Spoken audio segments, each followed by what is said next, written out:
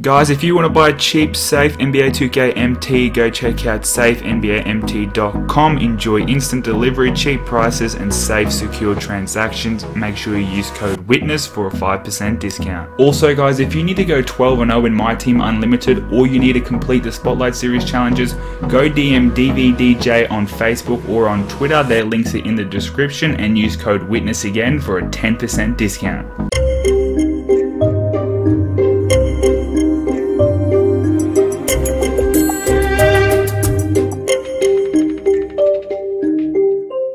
Yo, what's going on, guys? Witness 2K back on NBA 2K20. In this video, we're going to be getting the free pink diamond Richard Jefferson from the Jason Kidd Spotlight Series, and I want to give you guys my tips on how you can complete these, and also some tips on how you can sort of afford these.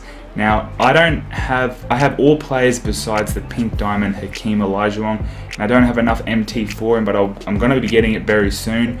Most of these games are just win. You have to get 5 steals. I think you have to get 5 steals twice. I'll show you guys a really easy method. It's always on rookie when you have to do it. But other than that, it's normally win games. There's 25 assists. That's pretty easy. Again, it's on rookie. Win game again. That one's win game. Score 45 points. That's a little bit tricky. It is on All-Star, but I wouldn't shoot the 3. I would just lay it up with him. It's not that hard as well. Win the game, get 12 assists. Obviously, that's just... If you can get 25, you can get 12, really easy. These are also, they're 4-minute quarters, so that's easy. And I'm pretty sure the 25 assist per game for one game is 6-minute quarters. That's 24 minutes. You'll get that done, no problems. Obviously, you can just put your favorite cards around him and just pass him. It's really easy. This one again, get 5 steals. I'll show you guys an easy steal method. Win a game in triple threat. It's on rookie. Win a game and get a triple-double with Jason Kidd. It's on rookie, so the points are easy, the assists are easy, and the steals, again, is really easy, and I'll show you that method in a minute. Win game, and then it's win game for the rest. Even the final game is just win game. You just have to use the entire lineup of the Jason Kidd Spotlight Series setup. They are 6-minute quarters, so it's going to be pretty easy, but it also comes down to having the MT to do so.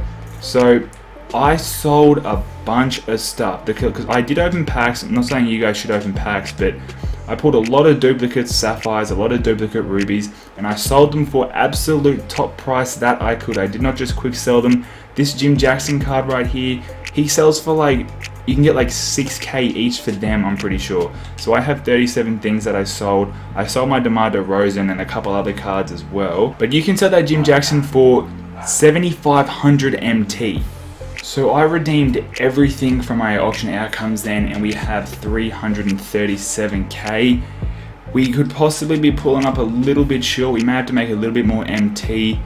We can try placing a bid on this one, see if we can at least put a bid on it. Hopefully we can win that one maybe. We've put a bid on it. We'll see if we can get it. But a great way to make some MT is to quick sell all of your shoes. I don't have a ton, but you can make a fair bit of MT from doing this. And there's also cards like, because you don't have to lock in the set when you're finished, because I'm not going to.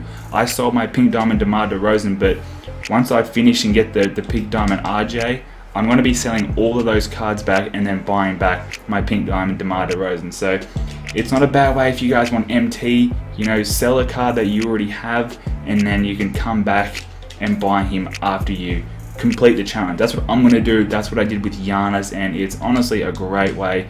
So I'm going to keep quick selling shoes. Hopefully I don't get outbid on that, but we'll see. What you can also do is go to your injury cards, and if you collect, I mean, you can quick sell these, but if you collect a stack of 20, send the entire stack to the auction, and then you can quick sell it from there for like, these don't sell for a ton, but if you've got a lot of them saved up, send the entire stacks to the auction and then just quick sell them. That's what I do, and you can make a little bit of MT from it. It's not too bad. You can't make a ton. I did do it recently. We got a few that are close to hitting that mark, but if you go over to auction house now, you see these right here, and you can just sell them. So that's a quick 1K MT without any tax taken off us at all. So we made a quick 2K just from doing that. So we did get outbidded on that Hakeem, but I'm going to keep going, make some more MT, and we will buy one. Alright guys, so I've sold some things, and I now have over 400K MT, so that should be enough to now finally buy this Hakeem Olajuwon. I sold some things like, you know, the Bronze Nets playbook that sells for 7 grand. I sold some Christmas ornament balls. I sold my Amethyst Dan Antonio coach and Terry Stotts. They sell for like 20k each. So I just sold some things that I didn't need. I did quick sell some shoes as well, so that should now push me over the limit. Someone outbidded on this, but we're able to place another bid on him straight away. 10 seconds roughly to go, and we should be able to pick up this Hakeem, and we'll be able to finish the final game to get the free pink diamond. Someone placed another bid. This is selling for way much more than what it should, but I don't care. I just want to get this card so I can finally get my Richard Jefferson. Go over to auction outcomes, and we have won him. We're going to add Hakeem to the lineup now. So this is the lineup. We're going to replace D-Rob with Hakeem. We have the lineup. So the tips for making some MT, guys: sell your shoes, sell things that you don't need. Hypothetically, if you've got a card like Pink Diamond T-Mac, you could just sell him, buy this set, get RJ, don't lock the set in, and then sell all the players back and then buy your T-Mac back. That's what I would recommend if you're having trouble getting the MT to complete the set. So we now have everyone, so we can finish the last game, and I'll show you guys some tips in this last game. Sort of, you don't need to get steals or anything, you just need to win the game. But I'll show you guys some tips on how you can get some steals with Jason Kidd. I forgot his name for a minute. But all we have to do is win the game, so it's pretty easy. We've got the entire lineup, so we're going to jump into this game, and I'll show you guys a couple quick tricks. Alright, jump ball time. Hakeem, we win it. So we're going to have to just score to start it off with. Obviously, when it comes to scoring, you know, you just do the best you can to just do whatever. That's a bad shot, but I don't really care. For the steals, it's going to make it a bit hard there. Good D on MJ. Grab that rebound, throw it up to Kidd. And we don't have to score a certain amount of points. Oh, I'm putting up some bad shots. We're going to go to the free throw line though. So we made 1 of 2 free throws. And the best way to get steals, this isn't on rookie, so it's a bit harder, is when they're coming up the court, is just to try and run past them and knock it out of their hands. So to make it sort of just that cheesy sort of animation where you can just sort of run past them. I don't recommend just spamming square when they're dribbling it in front of you. Alright, so we're going to try it again here. When they're dribbling past, they will spin quite often. Spinning is something that they always seem to do. But at times like this, I don't recommend just spamming square. That was the CPU that reached then. But if you spam square, you could possibly foul out Jason Kidd. So MJ's taking this one up. See if we can knock it out of his hand. Like I said, it is harder because of, you know, this is on Superstar, whatever the difficulty is. Normally, whenever they ask you to get steals, it's only on rookie, so it's a lot easier. So luckily, you don't have to get any steals in this final game. So we're going to try and get a steal on Gary Payton as he's running up, just like that.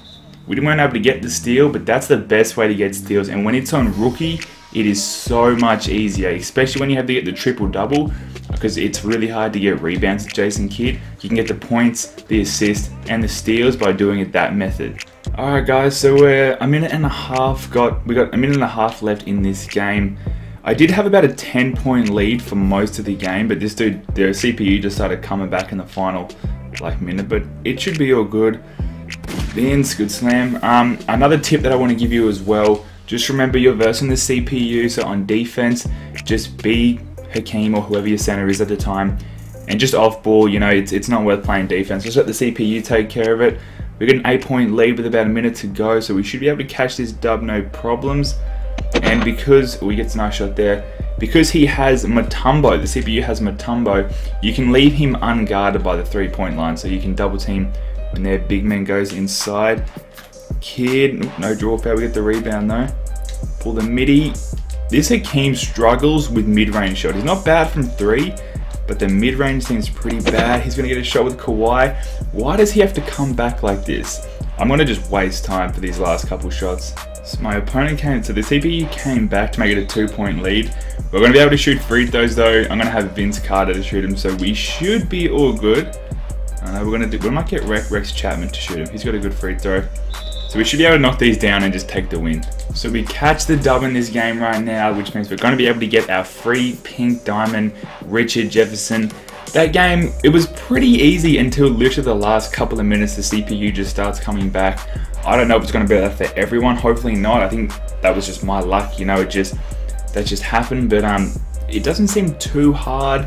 you know, one thing I do recommend is putting, after playing the game, is put Jason Terry on the bench, because Jason Kidd is the only point guard that you can use, so and Jason Terry. So if you start them both, you're not going to be able to have a backup point guard. So put Jason Terry on the bench and run like Rex Chapman as your starting shooting guard.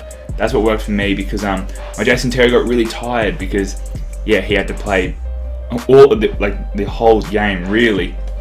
So that's what I recommend doing. We're going to get 1700 MT right there, which is awesome.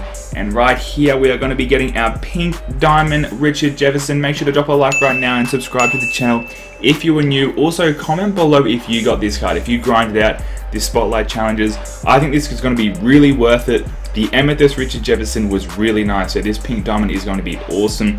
I can't really remember his stats. I know he can shoot, I know he's got some nice badges, but we're going to check him out again.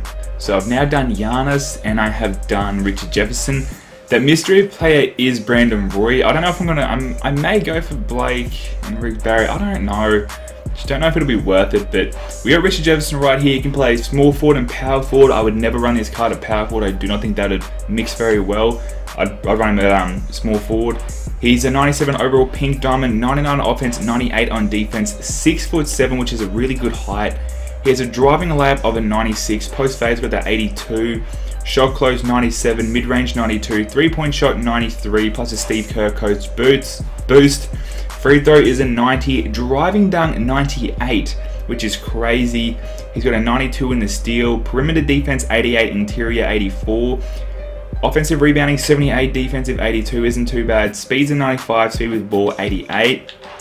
17 Hall of Fame badges and 28 gold. Catch and shoot corner special, tireless shooter, slippery off ball. He's got quick draw in the Hall of Fame, which is awesome. Pump fake, relentless finisher. Green machine, awesome. Downhill, awesome. Clamps, great. And in the gold, I can't really remember these. I hope he has range extender. Come on, and Deadeye, hopefully. Range extender, there we go. Volume shooter.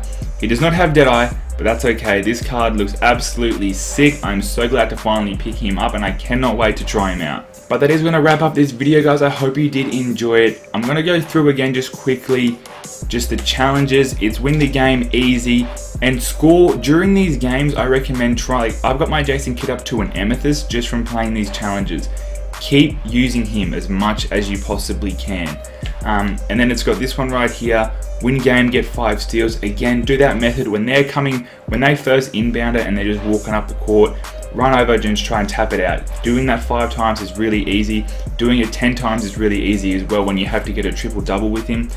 This one right here, 25 assists. All you need is Jason Kidd and Jim Jackson in your lineup. You can fill your lineup with opals, pink diamonds, it doesn't matter.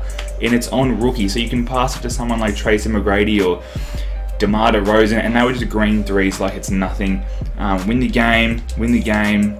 45 points. That is a little bit tricky. It's on All-Star, but it is possible. Just keep calling your screens and things like that. I didn't worry about a playbook during these challenges. I just played getting screens and things like that. I didn't find it very difficult at all. 12 assists, same method. It's on All-Star, but it's only 12 assists, which is pretty easy. And there is actually, one thing I do have to also say, guys, number 4, it says just win the game, but you have to get, might be 5 actually, yeah, challenge number 5, it says win conditions, win the game. You actually have to get a double-double with Jason Kidd. It says it down below. You want to make sure you get a double-double with Jason Kidd in that game, or you will not be rewarded that win. So make sure you do that. And then it's got to get 5 steals again, triple-double with Jason Kidd, points, assists, and steals. And you guys are going to be fine, honestly. I found this easier than the Giannis one. The Giannis one was harder in my opinion, being Kareem, but you know, obviously it comes down to if you're better with bigs or guards or whatever. But I hope this does help you out, guys. Again, drop a like right now and subscribe to the channel if you are new, and I will catch you all in the next upload. It's been witnessed.